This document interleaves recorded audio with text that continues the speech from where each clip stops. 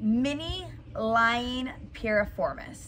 So you're gonna lie on the ground, both knees bent. You're going to bring one foot on top of the other knee and kind of lay it so it's like almost parallel to the ground, right?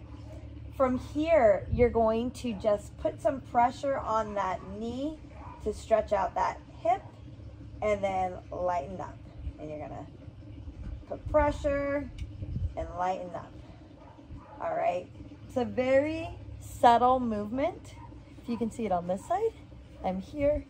I'm going to put some pressure on that knee, push it out a little bit, loose, let it lighten up, and keep doing that for the prescribed amount of time.